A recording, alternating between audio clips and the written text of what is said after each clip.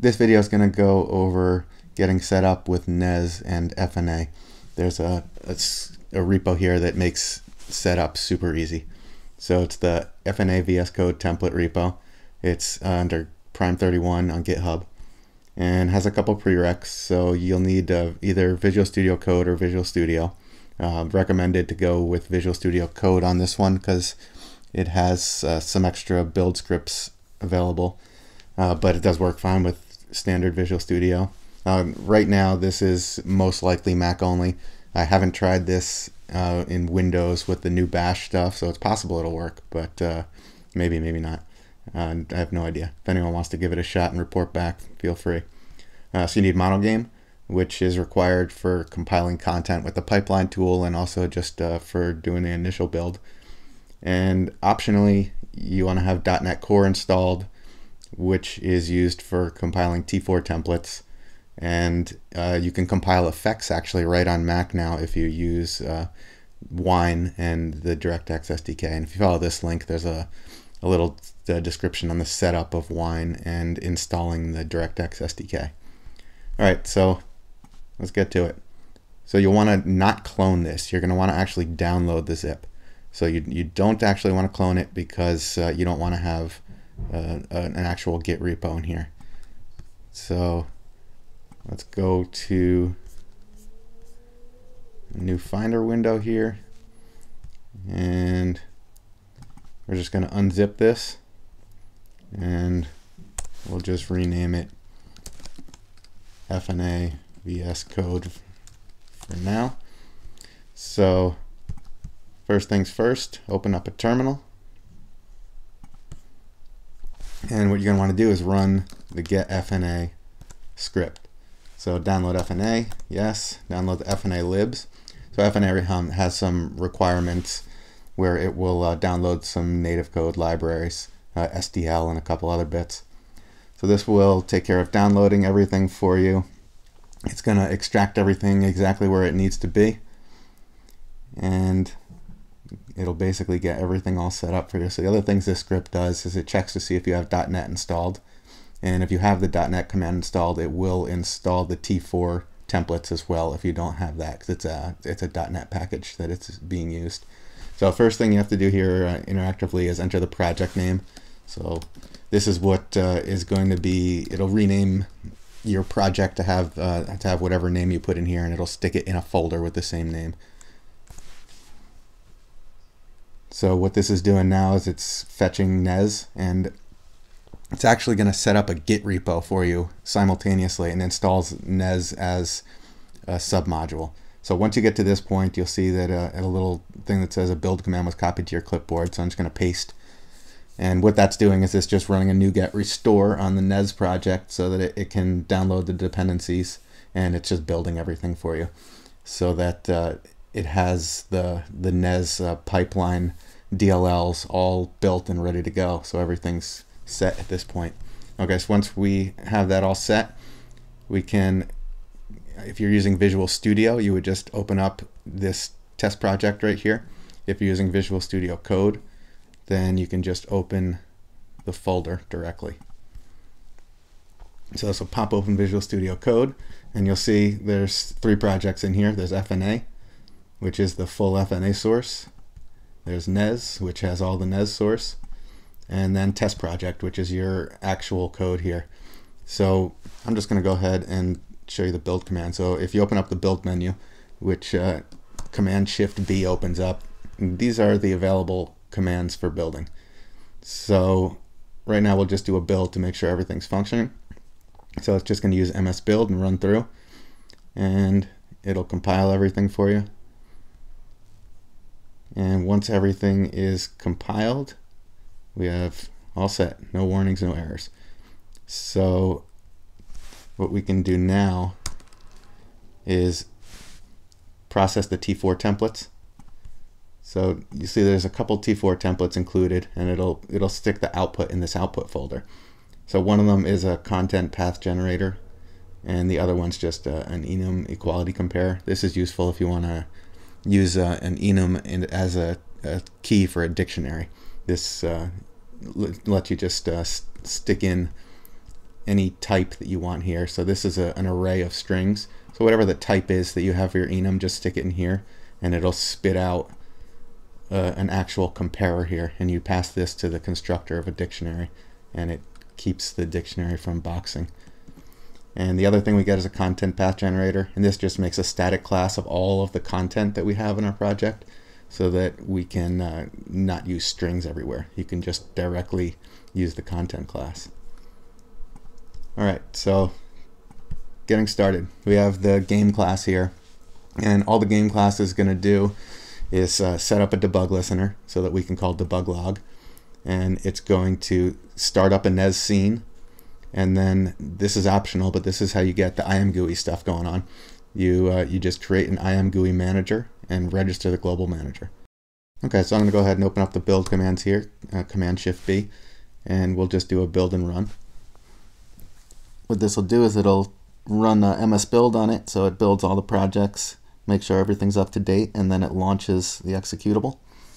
And here we go. So you can see we have the NES game window over here, and then ImGui windows are all around here. So this over here on the left, the scene graph's the most useful here. So this shows all of your different entities that you have in the scene.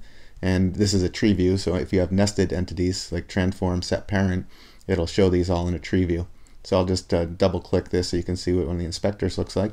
So double clicking an entity opens up one of these, and you can see it has all the properties of the entity and then all of the different components. This one has a transform and a sprite. So we can see by enabling, disabling, it changes things, and you can drag these to set the values, or you can also double click and manually set the values. And you can just play around with it in real time here to see what your different effects are on here. So you can flip things. Basically any of the properties that you have available in any of your custom components will also show up here. There's inspectors for various things like booleans, floats, vector2, vector3. You can change colors in here with the color picker and all kinds of other goodies. Okay, so over here is the NES core settings. Essentially, you can these are the global settings that are all on the core object, and you can change these over here. You can turn debug rendering on and off nice and easily, and change the different the other various settings. This is a little graph of your FPS.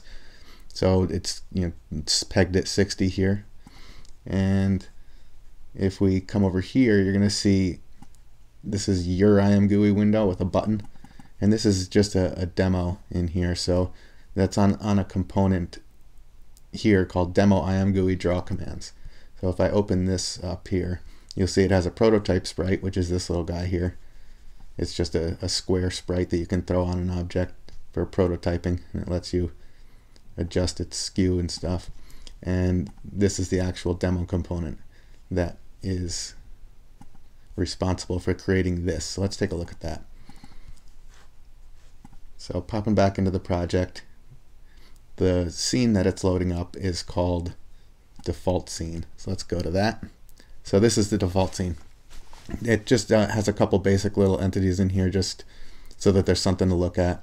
It loads up the logo and that logo entity that we saw, and here's the demo component that is actually responsible for the ImGui that we saw. So let's take a look at this. So this is how you would actually stick a component. Any of your components can register to draw ImGui windows. So what we do is on added to entity, we grab the ImGui manager, which is a global manager. And if you remember, we started that global manager up here. And you can register a draw command, which is just a function that you want to pass to it. And when you're removed from an entity, you want to remove that. So you want to unregister your draw command. So here's where your ImGui commands would go, right in here. So you can see this was your ImGui window. And if we go back over here, you can see here it is. So some of the other things that are available in here are in this game view tab, you can resize and reposition it. So this lets you size it based on the back buffer that you have set for your scene. So you can just click on these various things, and this has like docking, so you can easily dock it. And the windows also, you can resize it by just dragging the corner here, and it will keep the aspect ratio the same as whatever you set your back buffer to. So you can change themes here. So just clicking these, you can run through all the different themes that are in here. And if anyone creates a theme, they want to get it popped in, just let me know and we can stick those in. So this scenes drop down over here, if you had more than one scene, you can actually just go to it and select your different scenes so that you can very quickly navigate your game. And this Quit ImGui, what this does is it actually just removes this manager completely. And now there's going to be times where you don't want to play your game view all small like this. What you can actually do here is in the window menu, you can uncheck separate game window, and what that does is it resizes the NES back buffer to be the full size of the screen here. So that's a nice handy way to go full screen and toggle that. And then this lets you turn off the other windows as well. You can toggle all the windows here. And this is a really handy one, this demo window. What this does is it opens up the ImGui demo. And I'm just going to change the theme back to the default one. And this has all of the different widgets available and lets you run through here and see all of the different things ImGui has available. And what you can do is reference back to the ImGui repo. So it's a quick way that you can learn about all of the different options that are available and grab code for it. And there's a bunch of different examples in here that you can pop open and take a look at. All right, so that's about it in here. Okay, so jumping back into VS Code, let's again have a look at the build commands available here. So if we do Command-Shift-B, we can see all of our build commands that are built in. So you can see there's a build effects here. And what this does is if you have any FX files in this content folder, as long as you've installed the DirectX runtime that you saw in the README, when you run build effects, it'll run through all of your effects and build them in preparation for working with FNA. And the other thing we have in here is access to the pipeline tool. So if we click this, it'll pop open the monogame pipeline tool. And you can see we have one piece of one PNG in here. So this is where you would add your content. So this works a little bit differently than a normal monogame project. So we have two different content folders. What we have is the regular content folder. And this is where you put your raw PNGs, your raw OGG files, or any other files that you just want included in their raw form. So anything that you want to run through the monogame pipeline tool, you would put in the compile content folder. So that lets you go in here and you can use the different NES inspectors or the different NES pipeline importers for tiled maps and all the other goodies. And you would just go in here and just say add existing item or folder and set them up. And anytime you do a standard build in here, it'll actually take care of running the content processor on the content that you have in there. So anything that changed will be automatically updated. Now if you wanted to, you could also force rebuild the content, and you can see what that does on here is it just runs through and force rebuilds everything. So you'll see everything listed here that it built. So it rebuilt the logo. Okay, so that's about it for the main features of this. This is the quickest and easiest way I can come up with to get people jumping into NES and playing around with it. So hopefully you guys enjoy this. Thanks for watching.